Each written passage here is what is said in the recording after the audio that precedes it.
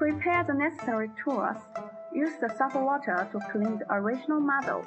Dry it and pile up the clay. Smooth the surface of the clay.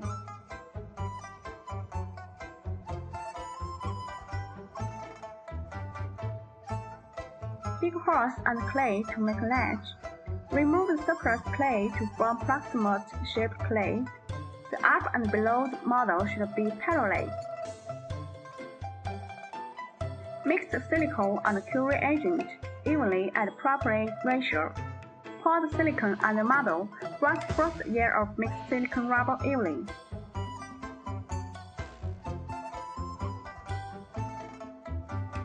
Put the model and the remaining silicone rubber into the vacuum container to de-air for 3 to 5 minutes.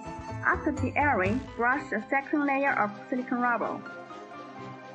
Cover gauze on it when the second cross-linking reaction works, and use brush to avoid any interstices.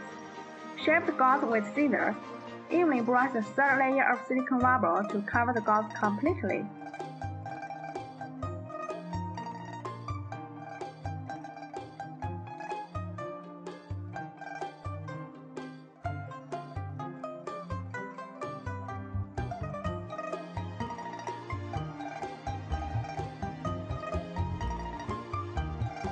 Make a frame with 4 pieces of cardboard and strip with rubber bands. Pour the mixed liquid plaster in the frame. Shake it gently.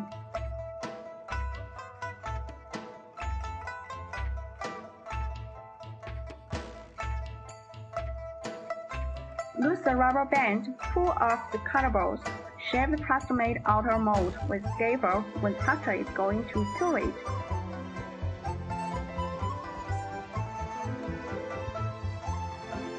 Turn the mold over, clean the clay, brush lightly on the surface of original model, according to the procedure above, then make the other half of silicone rubber mold.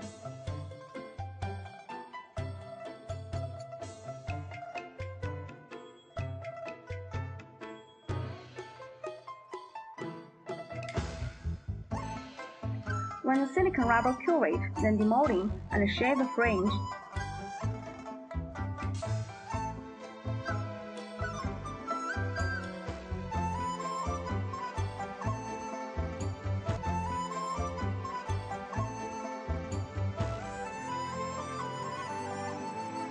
Here now the processes are finished, and please note that it's better to take the finished mold into production after 24 hours.